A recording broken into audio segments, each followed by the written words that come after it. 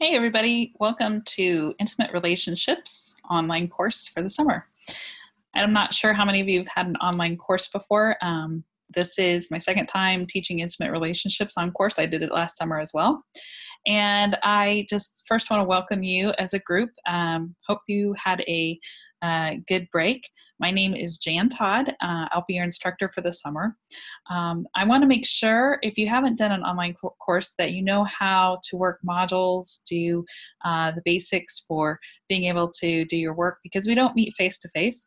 We do a lot of sharing online. And so I want to go through the modules and have you understand your Canvas page a little bit before you get started for the semester. We start officially on Monday, and so some of your assignments will be due in that time. So let's look at the screen together. First of all, if there's any announcements, I will often post announcements, and I want to make sure people are aware of those announcements. And so just recently in your student view, you can go to these. They typically can also be forwarded to your email, and so that way you can catch those. In the summer session, since we're only meeting for 6 weeks, so it's really important to pay attention to those announcements. If something changes, we get behind on something, or something happens to where maybe I'm not able to connect with you. This is the greatest thing about online. Typically, the modules are set up ahead of time, so that happens very rarely. But if there's something that goes on, this is where I would check, and especially if I change assignment dates or something like that, which would help you in the long run. Again, the home has been set up with the modules, and the to-do list is over here. If you look, there's assignment discussion 1 is due May 23rd, and then we have a collaboration. I'll talk about that in a little bit, where I want us to get together to talk, and I'm actually going to change the date on that already. I'm going to go ahead and see if I can move that collaboration to the following Monday. The reason I am doing that is because I will be out of town for my anniversary, so wanted to change that, and I'll have that done before Monday. Discussion responses are something that are important, not only to post discussions, which will have a certain word count about certain topics, but also to respond to your classmates. You get points for that as well. And this shows you all the points here. And then there is, on Sunday is typically when I see written work or something that is, and I want you to know that for most of the projects, I want you to use proper grammar, but I also want you to use your own voice. I also want you to be relaxed in it. You know, we're not going to be having you cite a ton of things as we're kind of learning about a life topic together. And then discussion 3, you see it just kind of goes, and then there's quizzes that we will have, and those quizzes are open book. They are to help you with the final exam, and then the final project we'll also talk about throughout. So let's look over here. Another way to keep track of things, again, is the syllabus, and I've posted everything. One thing I want to highlight, I am a high interaction teacher, meaning I love for you to contact me if you're having issues with something. And so the best way to contact me, even though I will respond to my email, is feel free to text me at 913-553-0267. You'll see that at the end of all my videos as well. This tells you the overview of everything we're learning and how I'm doing all of the scales. It also gives you an idea of some of the videos, as everything is kind of connected here. There are a lot of videos when we do this course, and so I want to make sure you have as many connections to that as possible. And then you can go down here and you can see all the different types of assignments as they're connected there. So the syllabus is kind of interactive if you're ever questioning anything. The modules themselves, which is also set under the home, just FYI, I've got them in 2 places, so if you're ever wondering. First, I do an instructor lecture. I've gone ahead and used the ones that I did last semester. I felt like they were, just as good, no need to re-record them. But you also need to recognize how things are set up. For example, when you go to the lecture, you'll go ahead and go to this, and it'll take you to my YouTube channel. And there you'll be able to witness the lecture. A lot of times people can break it up if they want to. Sometimes put it on in the background. A lot of times I'm talking about things, but I've also uploaded all the files so that you can go back without the lecture and see all of the slides and the definitions. So that's helpful for you as you work through the lecture series. But I also don't go ahead and embed the video because that makes the lecture just extremely long. And so I try to tell you, go look at this video and then make sure to do these videos a little bit later. So the videos are tucked in here. This is the little link, and anytime you see a link sign, that means that there's a video, and it will once again take you, and sometimes that is embedded. For example, what is intimacy? Go ahead and hit that play, and you'll see the video. I use videos a lot of times as questions or ways to answer questions for quizzes and exams. So don't just go over the lecture. Make sure to do the videos as well. Anything Dr. Helen Fisher, I use her a lot, so make sure to watch the entire video on those as well. Then as you see these types of things, this is the kind of symbol here for discussions. And if you've never done a discussion before, it's really pretty darn easy. A lot of times, so you go in and it's not open at this point, it will open officially. There are questions that are in the discussion that I have. For example, introduce yourself. So the introductions are something that tell you, tell us about who you are, that kind of thing. And then, so that's our basic initial introduction. And then your intimate relationships. This is an assignment, which is a little different than a discussion. And it is to write a short 2-page double-spaced essay on intimate relationships within your life. You may want to go ahead and watch my lecture video to kind of see what intimate relationships are. Maybe you don't have a good idea of what that actually means. A lot of people don't. It's okay, because that's what we've kind of learned together. The videos are something that I'd like you to incorporate in this, however, so you might go ahead and look at some of those. Then look at my criteria. I often try to give you a sense of what I'm looking for. Obviously, the completion of the assignment, grammar and spelling, but did you use the materials? Those are there for you. I've put them in there for your use, so that's hopefully something you'll get into. And then this is a thread that I also want to make sure we'll have 3 collaboration sessions. And this has a little instruction video on how to join the video conference. I set that up. Like I said, I'm going to move that to the first one being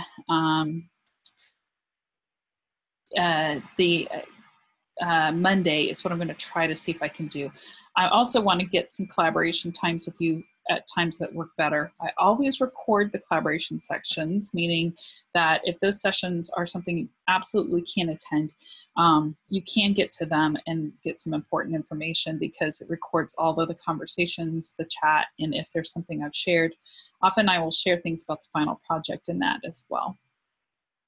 Those collaborations make sure we're in face-to-face kind of mode at some point, and making sure you're not going to do that a whole lot, but making sure you have a good idea about what that final project is all about. So your first week, this is basically an introduction week, and we kind of get an idea of what intimate relationships are. Then we hit module 2, and this is where it starts to get a little bit more meaty. I have 2 lectures that are important to get through because the 6-week series is very short and compact. There's a lot of times I will go ahead and have a couple lectures. So go ahead, watch the lectures at whatever time. You don't have to wait for next week to look at that lecture. If you want to look at it, right after you've looked at the first one, fine, that works great. But the discussion then will be about theory and gender spectrum. It'll take you to this. Once it's open, we'll have some questions for you to answer. And then again, there are several. The crazy love is very important. This one, gender and sexuality, the double standard, all of this, we start to get into our ideas of sexual orientation and gendering and all the different components. But we also have to go through some theory because this is an actual science. Intimate relationship science tells us a lot about how we connect with each other. So again, the slides are here, and I'll show you where those slides are right now. I'll take a little bit of time to do that. If you go into files, which is right here, you'll be able to find all the images and all of the different presentations here without my voiceover. So that later on when you're taking quizzes, you can use this. This is the final presentation guidelines, by the way, which I will go over in our first collaboration session. And you're going to do a voiceover for that. So it's important to, let's see if I can get this to move.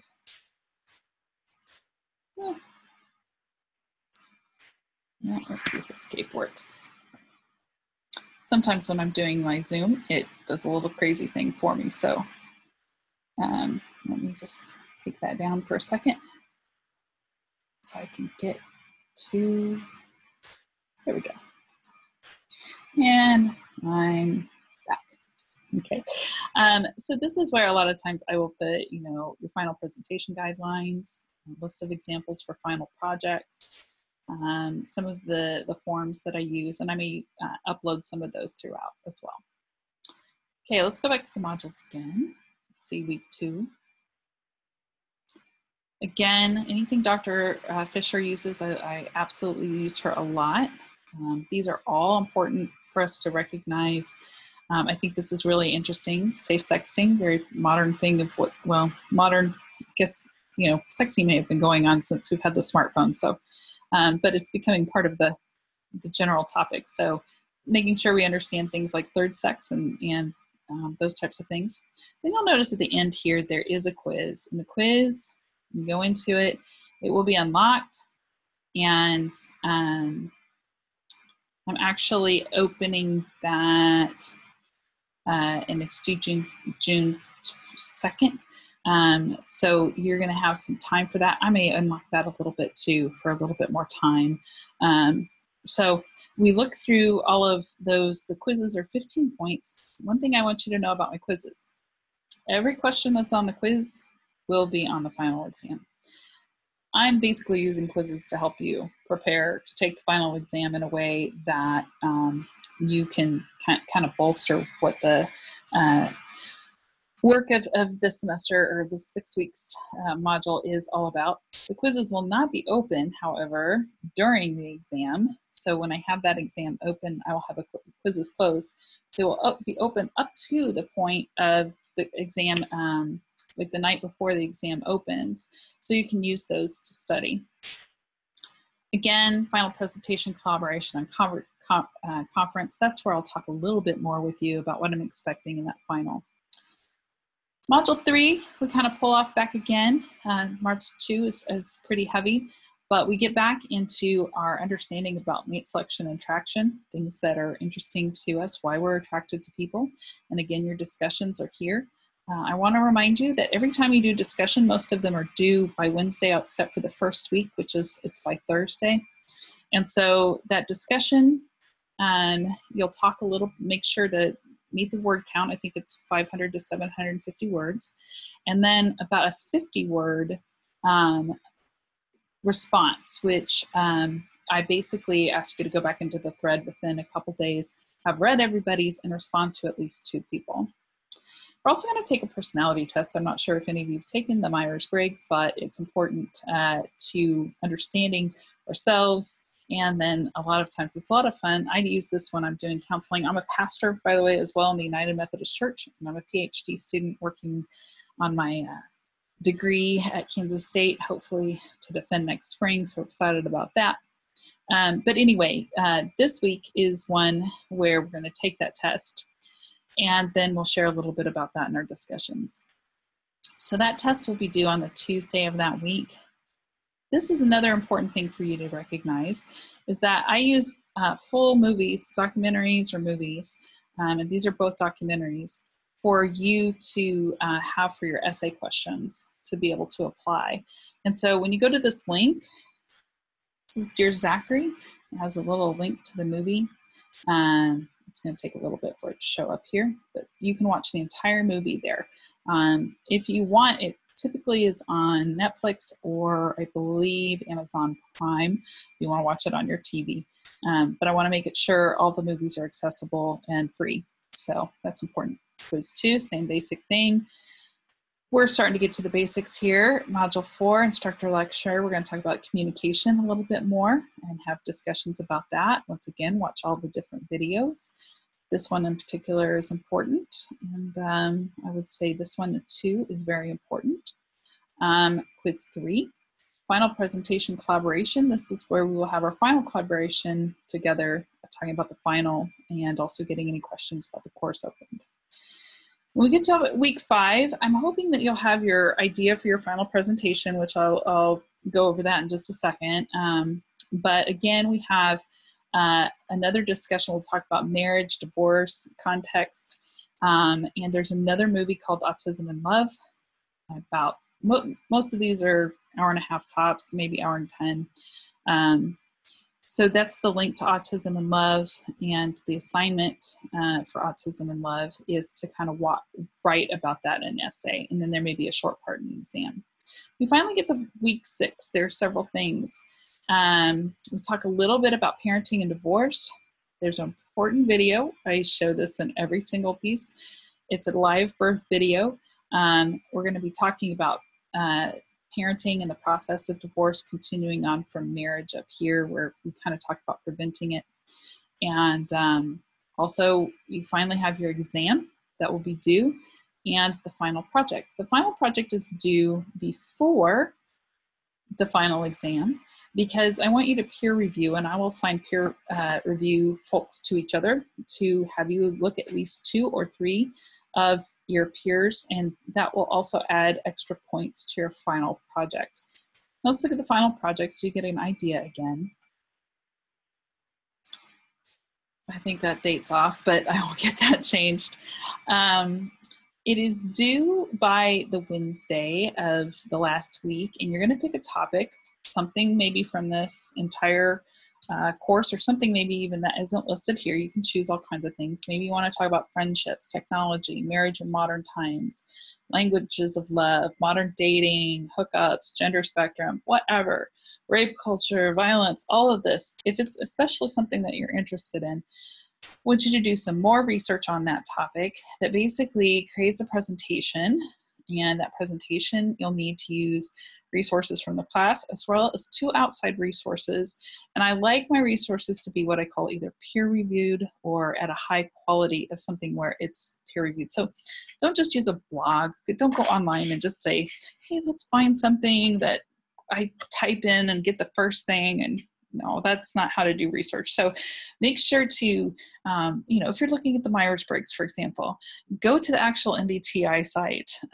That's peer reviewed. That means that people are working on that as kind of their project in psychology. Or look at journal articles, or if you do something like Psychology Today, I'm okay with that, but I'm not okay with Joe Schmo's psychology thoughts. It's something to have a little substance to it so that we're learning from each other.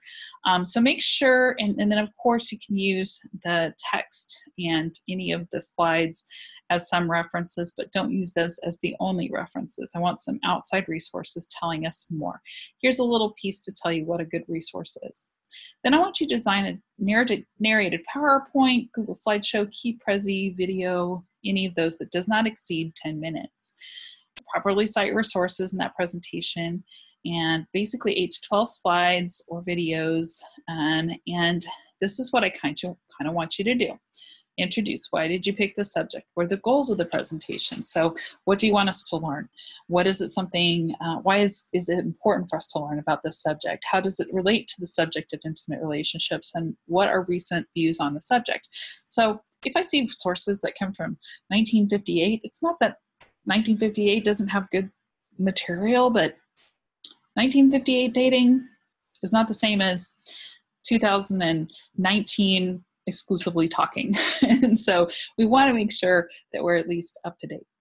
Why should others be interested in it? So this is the thing where you get to go to your platform and say, I think it's important for us to know about the gender spectrum, because as we learn over time, it continues to add more and more to people's identity, and people start to create their own identity on almost more than a spectrum, but like a sphere. That's kind of how I like people to get into that. Why is it catchy? And think about things, questions, thoughts. What did you learn? Tell us what the resources told you. Help us to understand that. Help us to see statistics. Help us to see how young people or middle-aged people or older people are thinking about the subject. Kind of give us an idea of what experts might say about the subject. And whose work is interesting to you? Why? Why is it important for us, for example, to study the Kinsey scale? Or maybe that's an outdated scale. Do something a little bit more. Finally, do a conclusion.